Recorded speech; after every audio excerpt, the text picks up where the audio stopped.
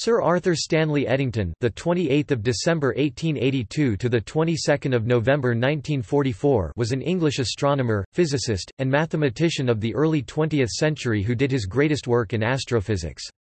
He was also a philosopher of science and a popularizer of science. The Eddington limit, the natural limit to the luminosity of stars, or the radiation generated by accretion onto a compact object, is named in his honor. Around 1920, he anticipated the discovery and mechanism of nuclear fusion processes in stars, in his paper, The Internal Constitution of the Stars. At that time, the source of stellar energy was a complete mystery. Eddington was the first to correctly speculate that the source was fusion of hydrogen into helium. He is famous for his work concerning the theory of relativity. Eddington wrote a number of articles that announced and explained Einstein's theory of general relativity to the English-speaking world. World War I severed many lines of scientific communication, and new developments in German science were not well known in England. He also conducted an expedition to observe the solar eclipse of 29 May 1919 that provided one of the earliest confirmations of general relativity, and he became known for his popular expositions and interpretations of the theory. Early years.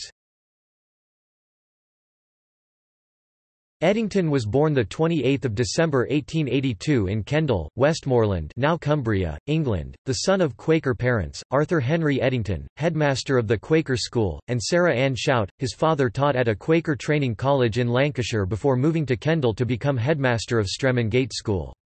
He died in the typhoid epidemic which swept England in 1884. His mother was left to bring up her two children with relatively little income. The family moved to Weston-super-Mare, where at first Stanley, as his mother and sister always called Eddington, was educated at home before spending 3 years at a preparatory school. The family lived at a house called Varzin, 42 Walliscote Road, Weston-super-Mare. There is a commemorative plaque on the building explaining Sir Arthur's contribution to science. In 1893 Eddington entered Brynmelyn School. He proved to be a most capable scholar, particularly in mathematics and English literature. His performance earned him a scholarship to Owens College, Manchester, what was later to become the University of Manchester, in 1898, which he was able to attend, having turned 16 that year. He spent the first year in a general course, but turned to physics for the next 3 years.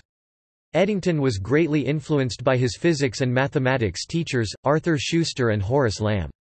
At Manchester, Eddington lived at Dalton Hall, where he came under the lasting influence of the Quaker mathematician J. W. Graham. His progress was rapid, winning him several scholarships, and he graduated with a BSc in physics with first-class honours in 1902. Based on his performance at Owens College, he was awarded a scholarship to Trinity College, Cambridge in 1902.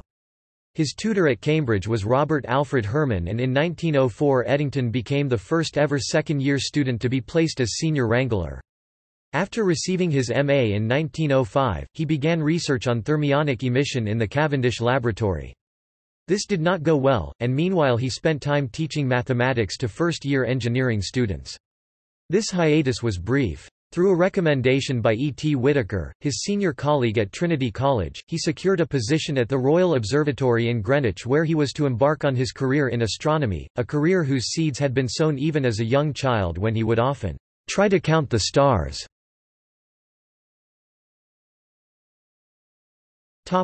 Astronomy. In January 1906, Eddington was nominated to the post of Chief Assistant to the Astronomer Royal at the Royal Greenwich Observatory.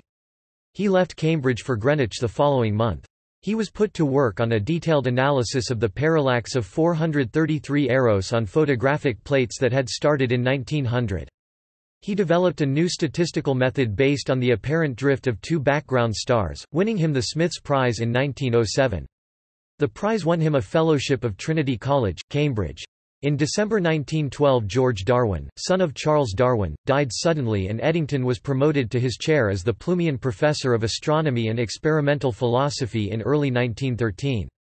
Later that year, Robert Ball, holder of the theoretical Lowndean chair, also died, and Eddington was named the director of the entire Cambridge Observatory the next year. In May 1914 he was elected a Fellow of the Royal Society, he was awarded the Royal Medal in 1928 and delivered the Bakerian Lecture in 1926. Eddington also investigated the interior of stars through theory, and developed the first true understanding of stellar processes.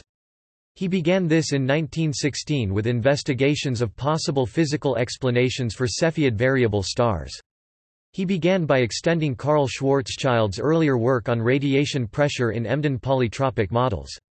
These models treated a star as a sphere of gas held up against gravity by internal thermal pressure, and one of Eddington's chief additions was to show that radiation pressure was necessary to prevent collapse of the sphere. He developed his model despite knowingly lacking firm foundations for understanding opacity and energy generation in the stellar interior.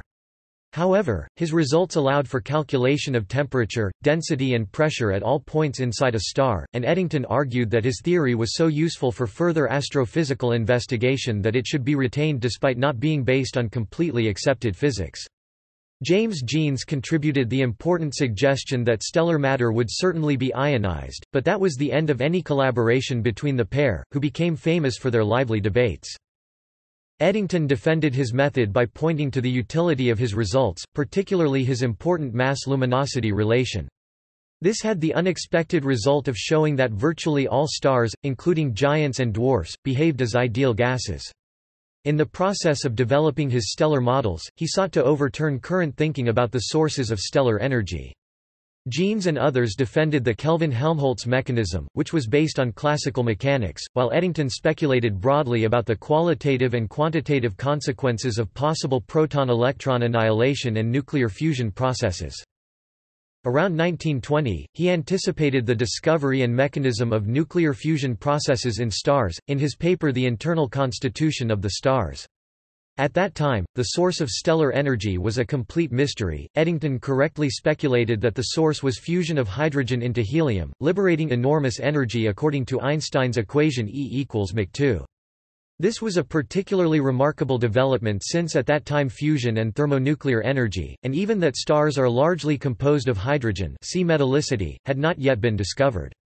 Eddington's paper, based on knowledge at the time, reasoned that the leading theory of stellar energy, the contraction hypothesis, should cause stars' rotation to visibly speed up due to conservation of angular momentum.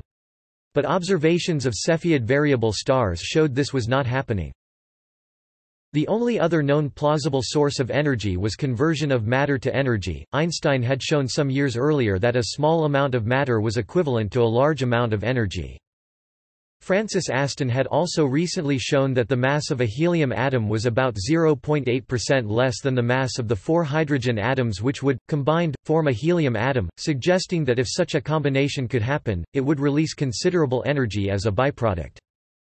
If a star contained just 5% of fusible hydrogen, it would suffice to explain how stars got their energy. We now know that most ordinary stars contain far more than 5% hydrogen. Further elements might also be fused, and other scientists had speculated that stars were the crucible in which light elements combined to create heavy elements, but without more accurate measurements of their atomic masses nothing more could be said at the time. All of these speculations were proven correct in the following decades. With these assumptions, he demonstrated that the interior temperature of stars must be millions of degrees. In 1924, he discovered the mass-luminosity relation for stars. See Lecchini in #external links and references. Despite some disagreement, Eddington's models were eventually accepted as a powerful tool for further investigation, particularly in issues of stellar evolution. The confirmation of his estimated stellar diameters by Michelson in 1920 proved crucial in convincing astronomers unused to Eddington's intuitive, exploratory style. Eddington's theory appeared in mature form in 1926 as The Internal Constitution of the Stars, which became an important text for training an entire generation of astrophysicists.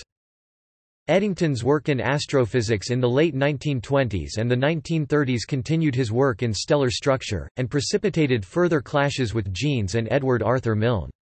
An important topic was the extension of his models to take advantage of developments in quantum physics, including the use of degeneracy physics in describing dwarf stars. Dispute with Chandrasekhar on existence of black holes. The topic of extension of his models precipitated his famous dispute with Subrahmanyan Chandrasekhar, who was then a student at Cambridge. Chandrasekhar's work presaged the discovery of black holes, which at the time seemed so absurdly non-physical that Eddington refused to believe that Chandrasekhar's purely mathematical derivation had consequences for the real world. History clearly proved Eddington wrong, but his motivation remains a matter of some controversy. Chandrasekhar's narrative of this incident, in which his work is harshly rejected, portrays Eddington as rather cruel, dogmatic, and racist. Eddington's criticism seems to have been based on a suspicion that a purely mathematical derivation from relativity theory was not enough to explain away the seemingly daunting physical paradoxes that were inherent to degenerate stars. Relativity. During World War I, Eddington was secretary of the Royal Astronomical Society, which meant he was the first to receive a series of letters and papers from Willem de Sitter regarding Einstein's theory of general relativity.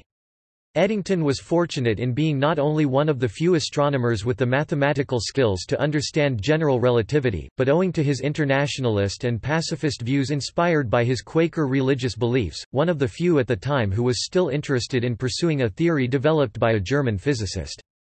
He quickly became the chief supporter and expositor of relativity in Britain.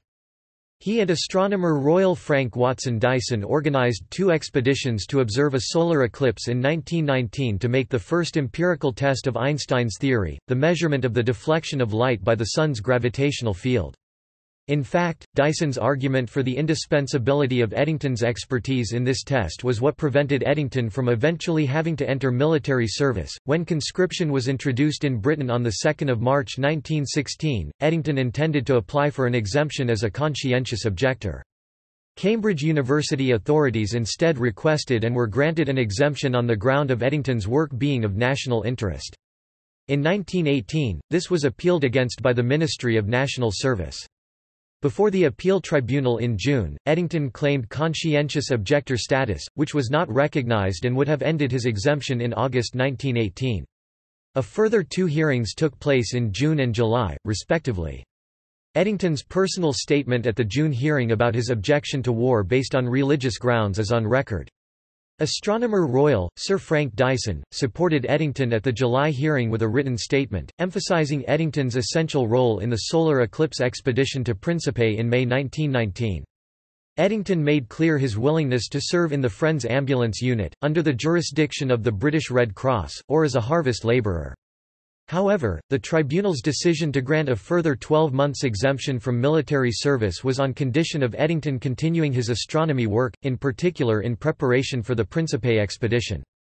The war ended before the end of his exemption. After the war, Eddington travelled to the island of Principe off the west coast of Africa to watch the solar eclipse of 29 May 1919. During the eclipse, he took pictures of the stars. Several stars in the Hyades cluster include Kappa Tauri of the constellation Taurus in the region around the Sun. According to the theory of general relativity, stars with light rays that passed near the Sun would appear to have been slightly shifted because their light had been curved by its gravitational field. This effect is noticeable only during eclipses, since otherwise the Sun's brightness obscures the affected stars. Eddington showed that Newtonian gravitation could be interpreted to predict half the shift predicted by Einstein.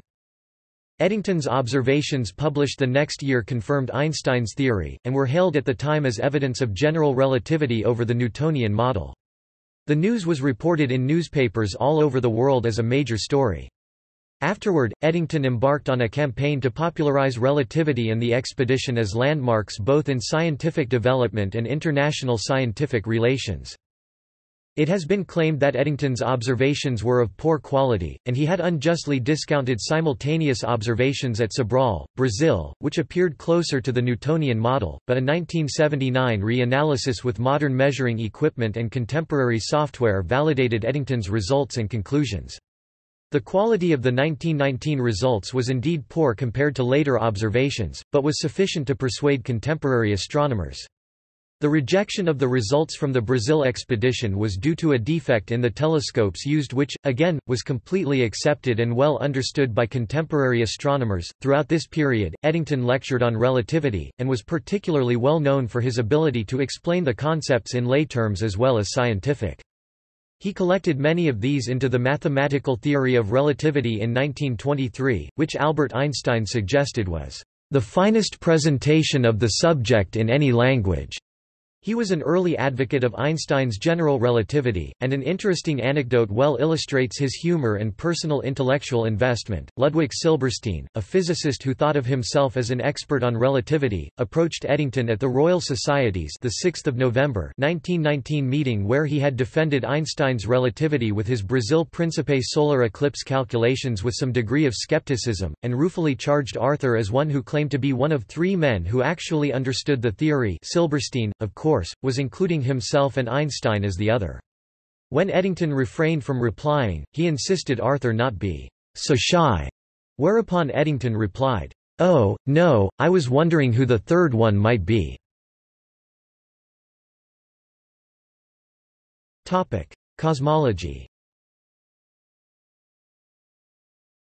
Eddington was also heavily involved with the development of the first generation of general relativistic cosmological models.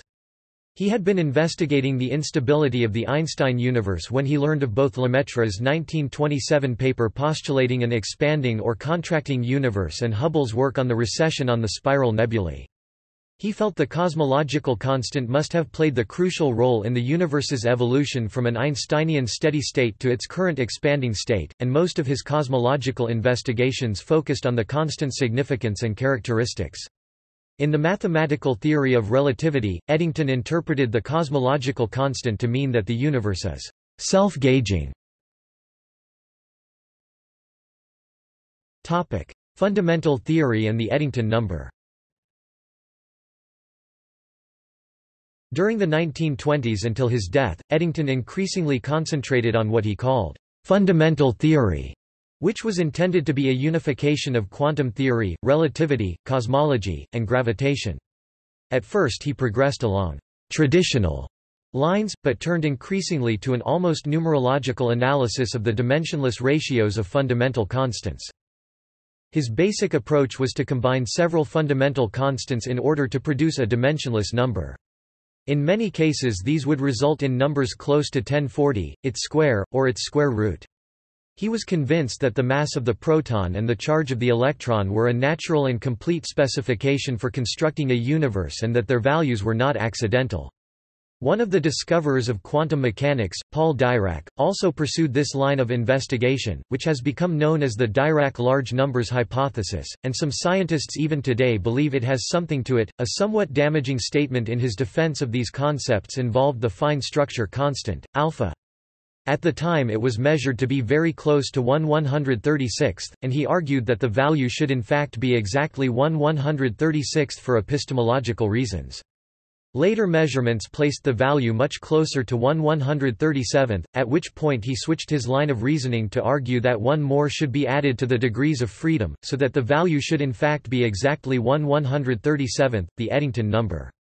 Wags at the time started calling him Arthur adding 1. This change of stance detracted from Eddington's credibility in the physics community. The current measured value is estimated at 1/137.035 Eddington believed he had identified an algebraic basis for fundamental physics, which he termed E-numbers, representing a certain group, a Clifford algebra. These in effect incorporated spacetime into a higher dimensional structure. While his theory has long been neglected by the general physics community, similar algebraic notions underlie many modern attempts at a grand unified theory. Moreover, Eddington's emphasis on the values of the fundamental constants, and specifically upon dimensionless numbers derived from them, is nowadays a central concern of physics. In particular, he predicted a number of hydrogen atoms in the universe 136 times 2256, or equivalently the half of the total number of particles protons plus electrons. When equalized with the non-dark energy equivalent number of hydrogen atoms 3/10 times Rc2, gmh, this corresponds to a universe radius r equals 13.8 gigalight-year, a value predicted for years from universal constants using an atomic cosmic symmetry, and compatible with c times the so-called age of the universe, 13.80 year, as determined by the Planck mission in March 2003. He did not complete this line of research before his death in 1944. His book Fundamental Theory was published posthumously in 1948. Topic: Eddington number for cycling. Eddington is credited with devising a measure of a cyclist's long-distance riding achievements. The Eddington number in the context of cycling is defined as the maximum number e such that the cyclist has cycled e miles on e days. For example, an Eddington number of 70 would imply that the cyclist has cycled at least 70 miles in a day on 70 occasions. Achieving a high Eddington number is difficult since moving from, say, 70 to 75 will probably require more than 5 new long-distance rides, since any rides shorter than 75 miles will no longer be included in the reckoning. Eddington's own E number was 84. The Eddington number for cycling is analogous to the H-index that quantifies both the actual scientific productivity and the apparent scientific impact of a scientist. The Eddington number for cycling has units, indeed applying it to any physical property will result in E having units. For example, an E of 62 miles means a cyclist has covered 62 or more miles on 62 or more days. However, in units of kilometers the 62 miles becomes 100 kilometers. It is possible that the cyclist, while having covered 100 kilometers on 62 days or more, may not have covered 100 kilometers on 100 days or more. Thus the order of bicyclists may change depending on units used. Using the original miles, one cyclist may have an Eddington number of 60 to 60 miles, 97 kilometers in 60 days, another of 50 corresponding to 80 kilometers. However, the latter may be irregular on a distance like this and get a km Eddington of 80, while the former only had those 60 days riding, and thus stays at a km Eddington of 60. Philosophy. Idealism. Eddington wrote in his book The Nature of the Physical World that, "The stuff of the world is mind stuff." The mind stuff of the world is, of course, something more general than our individual conscious minds. The mind stuff is not spread in space and time, these are part of the cyclic scheme ultimately derived out of it. It is necessary to keep reminding ourselves that all knowledge of our environment from which the world of physics is constructed, has entered in the form of messages transmitted along the nerves to the seat of consciousness. Consciousness is not sharply defined, but fades into subconsciousness, and beyond that we must postulate something indefinite but yet continuous with our mental nature. It is difficult for the matter-of-fact physicist to accept the view that the substratum of everything is of mental character. But no one can deny that mind is the first and most direct thing in our experience, and all else is remote inference. The idealist conclusion was not integral to his epistemology but was based on two main arguments. The first derives directly from current physical theory. Briefly, mechanical theories of the ether and of the behavior of fundamental particles have been discarded in both relativity and quantum physics. From this, Eddington inferred that a materialistic metaphysics was outmoded and that, in consequence, since the disjunction of materialism or idealism are assumed to be exhaustive, an idealistic metaphysics is required. The second, and more interesting argument, was based on Eddington's epistemology, and may be regarded as consisting of two parts. First, all we know of the objective world is its structure, and the structure of the objective world is precisely mirrored in our own consciousness. We therefore have no reason to doubt that the objective world too is mind stuff. Dualistic metaphysics, then, cannot be evidentially supported. But, second, not only can we not know that the objective world is non-mentalistic, we also cannot intelligibly suppose that it could be material. To conceive of a dualism entails attributing material properties to the objective world. However, this presupposes that we could observe that the objective world has material properties. But this is absurd, for whatever is observed must ultimately be the content of our own consciousness, and consequently, non-material.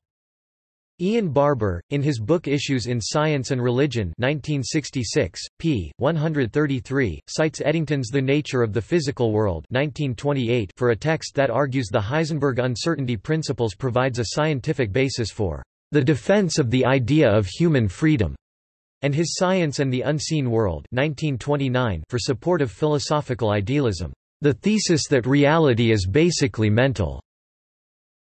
Charles de Koninck points out that Eddington believed in objective reality existing apart from our minds, but was using the phrase, mind stuff, to highlight the inherent intelligibility of the world, that our minds and the physical world are made of the same stuff, and that our minds are the inescapable connection to the world.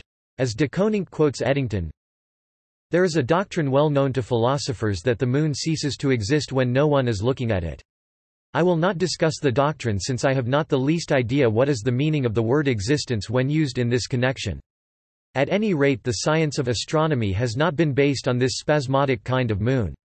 In the scientific world, which has to fulfill functions less vague than merely existing, there is a moon which appeared on the scene before the astronomer. It reflects sunlight when no one sees it, it has mass when no one is measuring the mass, it is distant 240,000 miles from the Earth when no one is surveying the distance, and it will eclipse the Sun in 1999 even if the human race has succeeded in killing itself off before that date."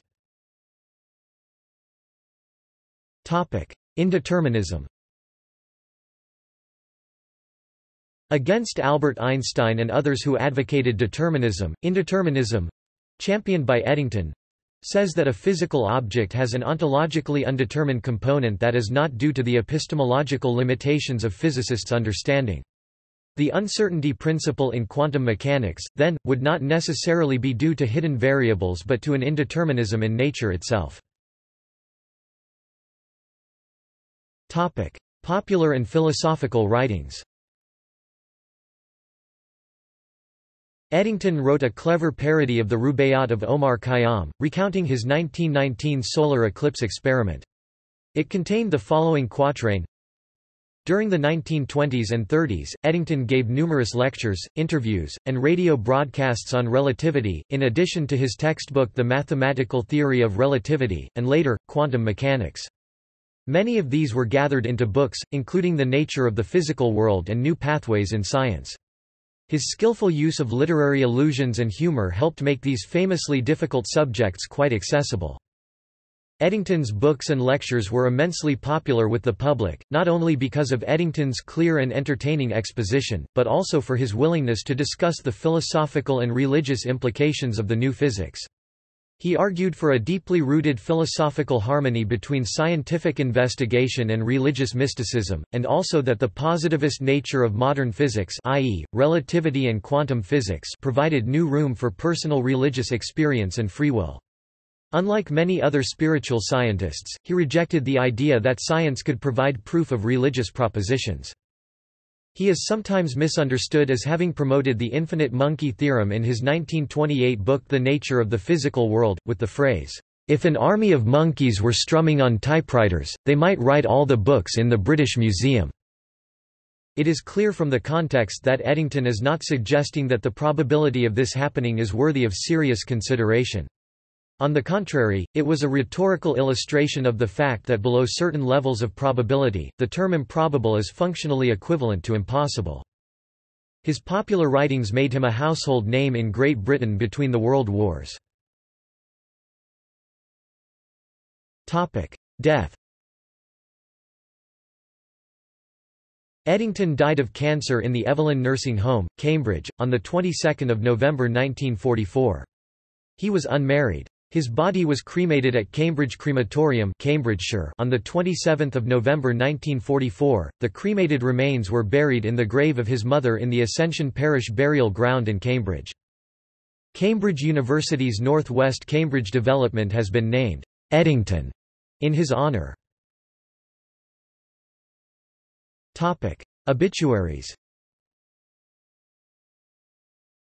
Obituary by Henry Norris Russell, Astrophysical Journal 101 1943–46 133.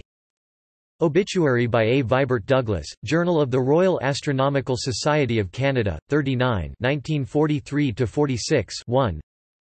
Obituary by H. Spencer Jones and E. T. Whittaker, Monthly Notices of the Royal Astronomical Society 105 1943–46 68.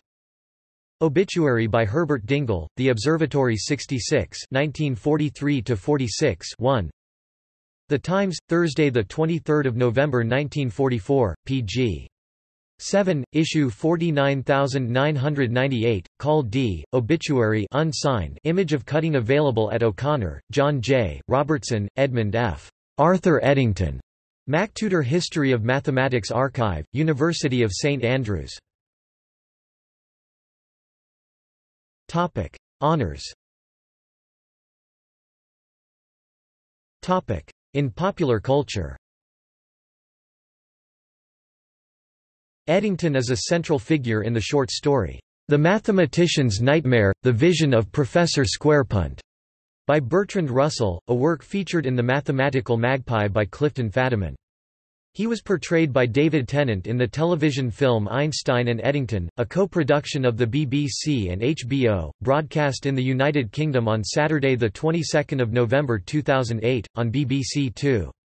His thoughts on humor and religious experience were quoted in the adventure game The Witness 2016 video game, a production of the Thelka, Inc., released on 26 January 2016. Time placed him on the cover on 16 April 1934. Topic publications 1914. Stellar Movements and the Structure of the Universe. London, Macmillan, 1918. Report on the Relativity Theory of Gravitation. London, Fleetway Press, Limited 1920. Space, Time and Gravitation, An Outline of the General Relativity Theory. Cambridge University Press. ISBN 0-521-33709-7-1923, 1952. The Mathematical Theory of Relativity. Cambridge University Press, 1925. The Domain of Physical Science. 2005 reprint, ISBN 1-4253-5842-X 1926. Stars and Atoms. Oxford, British Association, 1926. The Internal Constitution of Stars. Cambridge University Press. ISBN 0-521-33708-9-1928. The Nature of the Physical World. Macmillan. 1935 replica edition, ISBN 0-8414-3885-4, University of Michigan 1981 edition, ISBN 0-472-06015-5, 1926-27 Gifford Lectures 1929. Science and the Unseen World. U.S. Macmillan, UK Allen and Unwin. 1980 reprint Arden Library ISBN 0-8495-1426-6. 2004 U.S. reprint, Whitefish, Montana, Kessinger Publications, ISBN 1-4179-1728-8. 2007 UK reprint London, Allen and Unwin ISBN 978-0-901689-81-8. Swarthmore Lecture, with a new foreword by George Ellis, 1930. Why I Believe in God, Science and Religion, as a Scientist Sees It 1933. The Expanding Universe, Astronomy's Great Debate, 1900–1931. Cambridge University Press.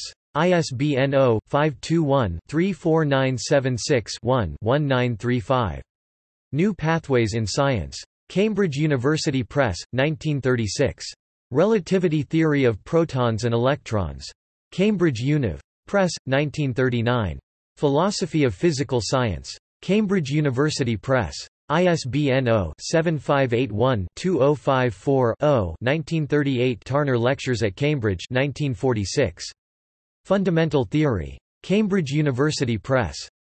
See also Astronomy Chandrasekhar limit Eddington luminosity also called the Eddington limit gravitational lens outline of astronomy stellar nucleosynthesis timeline of stellar astronomy list of astronomers Science arrow of time classical unified field theories dimensionless physical constant Dirac large numbers hypothesis also called the Eddington-Dirac number Eddington number general relativity introduction to quantum mechanics luminiferous ether special relativity theory of everything also called final theory or ultimate theory, timeline of gravitational physics and relativity, list of famous experiments. Topic People. Georges Lemaitre. List of science and religion scholars. Topic Organizations. Quakers, also called the Religious Society of Friends, Royal Astronomical Society, Trinity College, Cambridge. Topic Other. Infinite monkey theorem. Numerology. Ontic. Structural realism. Topic References. Topic Further reading. Durham, Ian T., Eddington and Uncertainty. Physics in Perspective, September to December. Archive, History of Physics. Kilmister, C.W. 1994. Eddington's Search for a Fundamental Theory. Cambridge Univ. Press. ISBN 0-521-37165-1. Lecchini, Stefano, How Dwarfs Became Giants. The Discovery of the Mass-Luminosity Relation.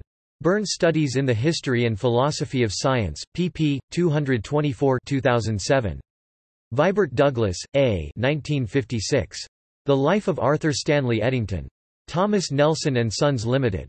Stanley, Matthew. An Expedition to Heal the Wounds of War, the 1919 Eclipse Expedition and Eddington as Quaker Adventurer, ISIS 94 2003, 57–89.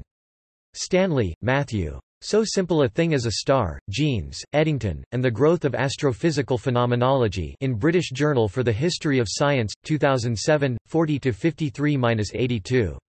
Stanley, Matthew 2007. Practical Mystic, Religion, Science, and A.S. Eddington. University of Chicago Press.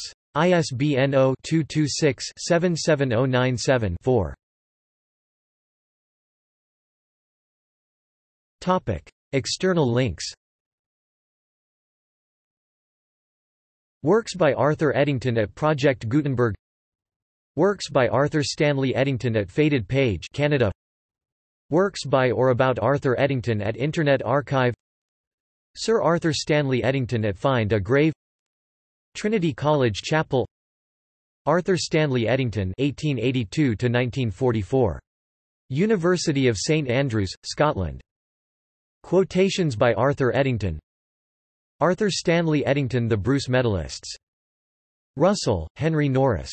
Review of the Internal Constitution of the Stars by A.S. Eddington.